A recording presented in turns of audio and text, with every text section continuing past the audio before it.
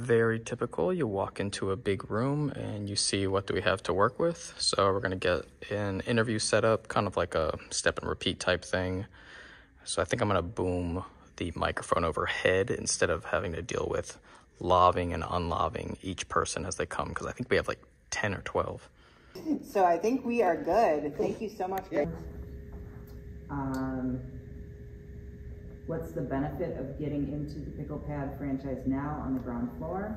Brand that is going to be a sister brand of one of the largest family entertainment companies. I primarily do corporate work, but if you've been following the vlogs, there have been a wide array of genres and crew positions that I've been doing.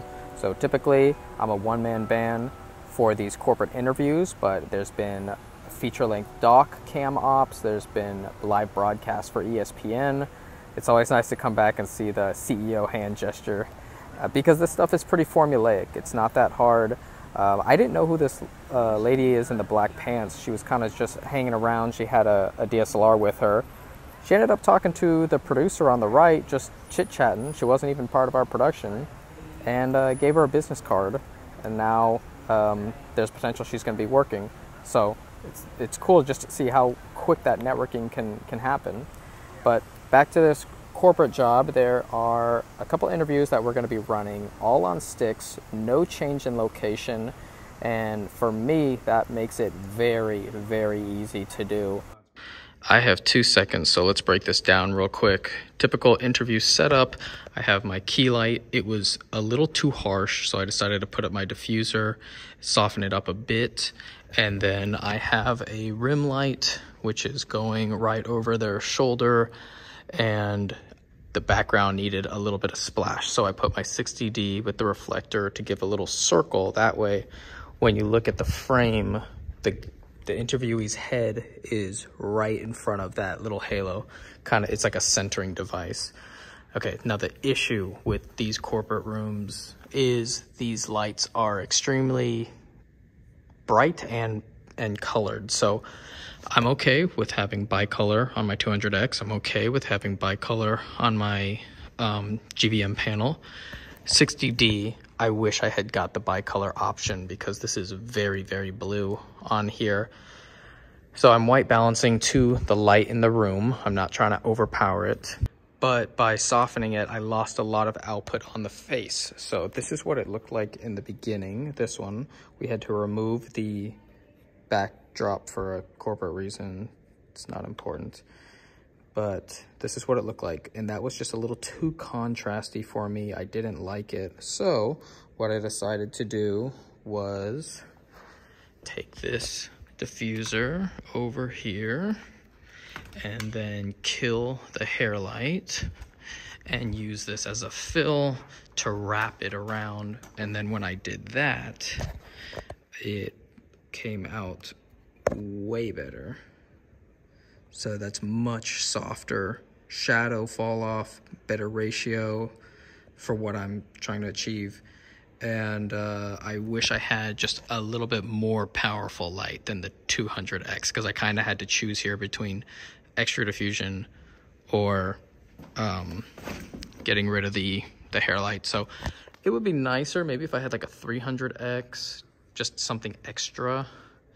Of course, bicolor. And then I thought I was going to use my iPad, it's somewhere in there, for the Hollyland, so I could give it to the producer, but she signed off on the frame right before we shot, so I figured don't give them the iPad. It's just it's just something that won't distract them. If they're always checking the frame, you know, they might be nitpicking and stuff, whereas they could just see it in the beginning, say it looks good, and then that's the end of that. So I have the transmitter here, but I did not use it.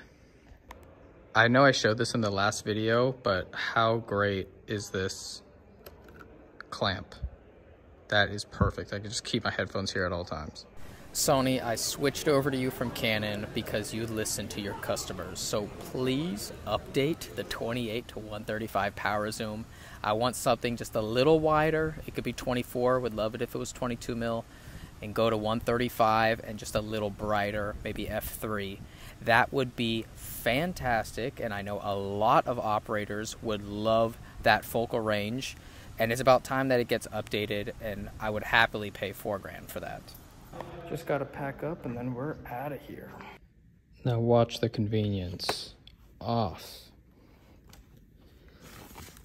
In. Done. No breakdown. More on the cart diaries. So when I'm on carpet, it looks great. I shouldn't even be complaining. I don't need another cart. But as soon as it goes to hardwood floor, it starts wiggling. And that's the majority of what I'm on. So I need a new solution. And I was looking at Adicam. It's a cheaper alternative to Innovative. I emailed them, said, hey, I can do a brand integration. They offered 10% off, which is, I wanted a free cart. So I'm going to see if they reconsider. I'm going to send them another email, but I just need something else.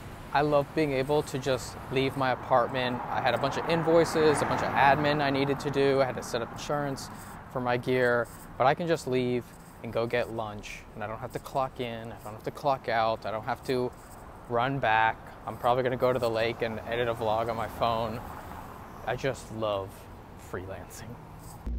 Update on the remote editing position that I'm trying to get someone hired for. The submissions were all over the place. I'm going through all of these and I'm finding the best people who followed instructions, and I am going to send these over to the promoter. And in a few days, we will contact you and see how we can get the pay figured out, the structure, all of this, if it's the right fit for you. And lastly, my 100th vlog is coming up. I don't know how it went that fast, but I'm thinking of going somewhere, taking a trip, maybe the Caribbean, and going over all of the things that doing 100 vlogs has benefited, the clients that I've gotten, the community that I've created, just all of this from a very, very small channel. If that interests you, or if you have ideas of where I should go, like I said, I'm a Caribbean type of guy, let me know, but I gotta think of something because 100th vlog is coming up.